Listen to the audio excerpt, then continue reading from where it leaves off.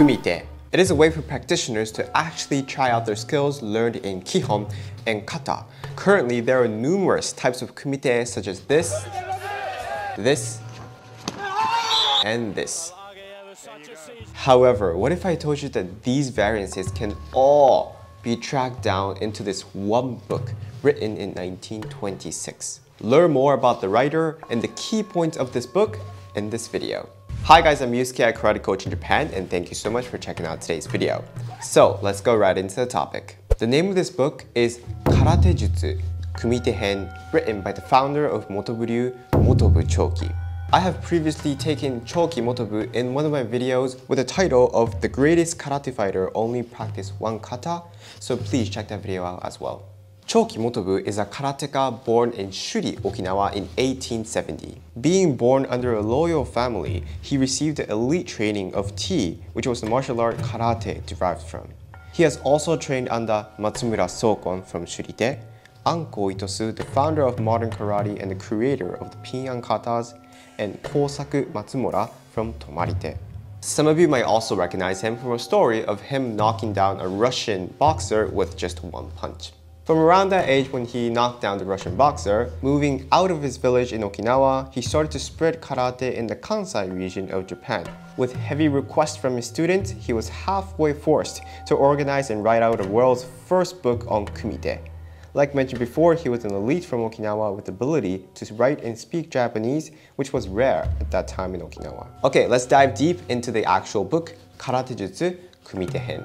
So right off the bat, one thing I wanted to let you guys know is how interesting the title is. First, karate, the way that he wrote it here, is different from how we write it in the modern day, which is this.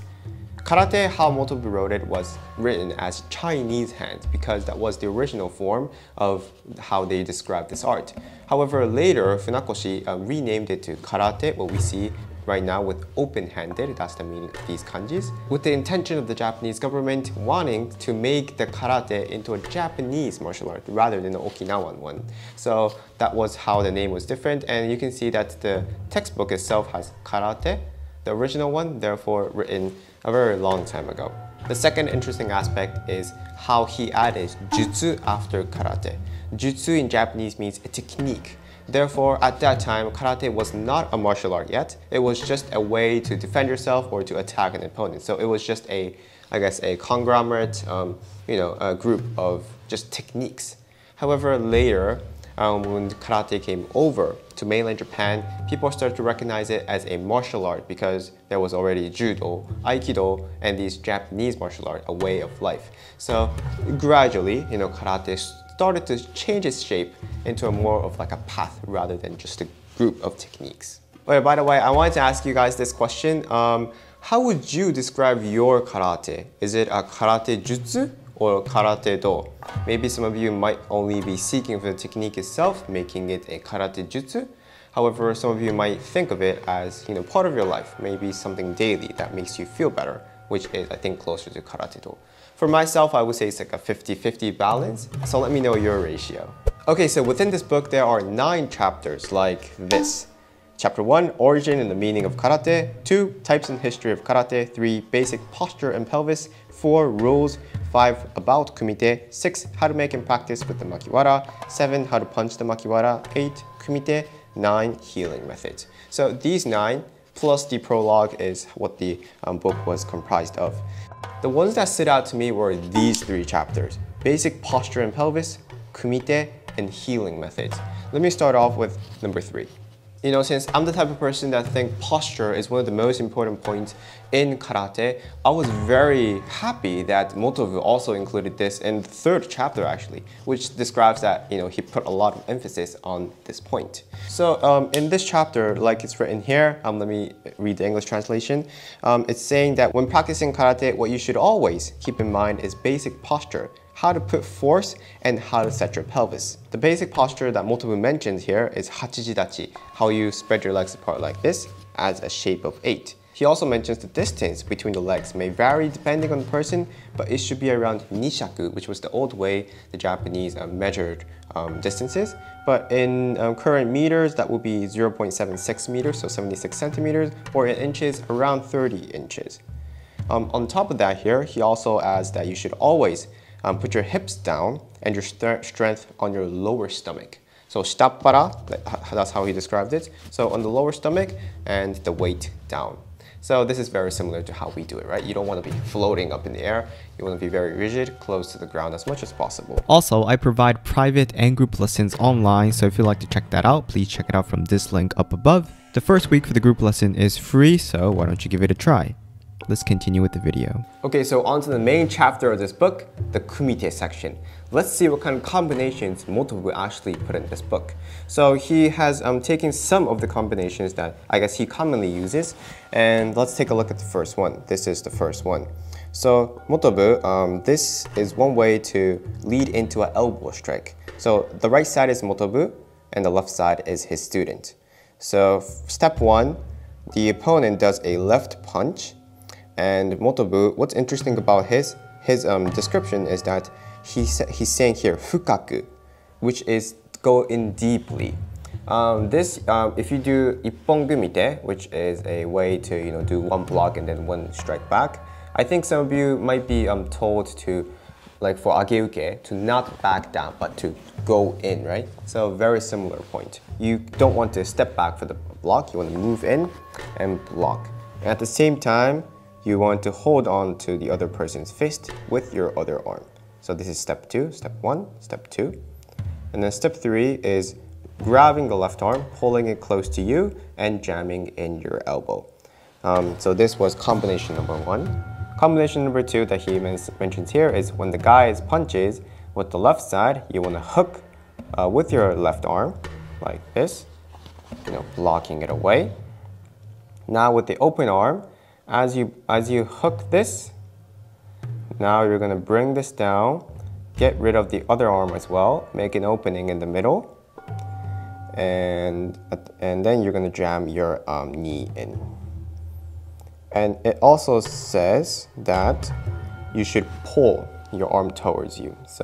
And you can also see how the knee is not aimed to the stomach, but to your groin.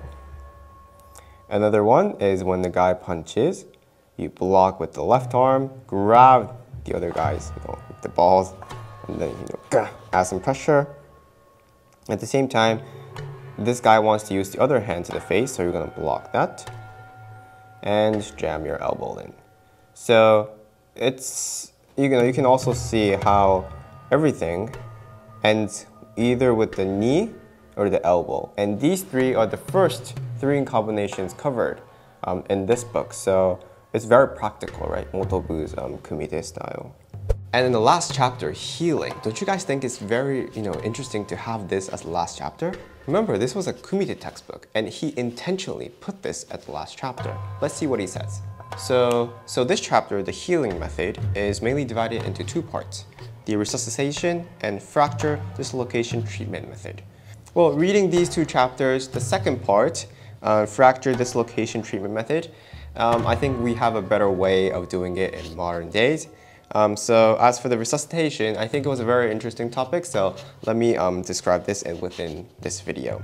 He goes in very detail about the steps that you should be following. So the steps to when somebody faints is step 1 right here. Place the fainting person on the back, untie the chest and abdominal belt, so strip them off. Push open both sides of the chest and abdomen, and use both hands to stroke down several times to fill the air. So now that the person can breathe in and out. Raise the back of the head, and the patient should be seated flat. The right kneecap should be pressured against the patient's spine, and left leg should be kneeling. The patient's head should be supported by the front part of the shoulder clavicle. So what he's basically doing here is setting the person up and getting the chin up so that the air is kept on flowing through his lungs. The last step is place the left and the right hands below the umbilicus and hold them together. The palm should be used to apply inward and outward pressure. Although looking at it from our perspective in 2021, I think there are a lot of mistakes and some things that can be brushed up within this part of the chapter. However, I think still he understands that he needs to get the air going. If the head is stuck like this, you can't breathe, so chin up, right? Those simple things. But if you're a doctor and knows more about this topic, let me know how you should be taking care of the person if he or she faints down. Now, I would really appreciate that as well, so please share it with the community. And it was very fascinating to see this chapter at the end of the book of a Kumite textbook, because he understands how important it is for him as a sensei to take care of the students once something bad happens to them. So this chapter, or this part of the chapter, was a pretty thick part of the book, and he dedicated that much time and care into being responsible of his students. So when we hear motobuchoki, personally, I think of somebody that was like, train hard. I don't care if you if you die, just keep on training, that kind of sensei. But in reality, it seems like he was a much more caring sensei. So did that change your perspective? Let me know in the comment section below. That was the overall topics that were covered in the first Kumite book that ever existed in the world. Let me know if you found this interesting, or if you'd like me to explain the other chapters as well. Let me know which chapter you'd like to check out. These are the chapters. And if you have any other questions, let me know. And don't forget to check these other history videos. I do online group lessons and private lessons. Check it out from here. And I will see you in my next video. Thank you for watching.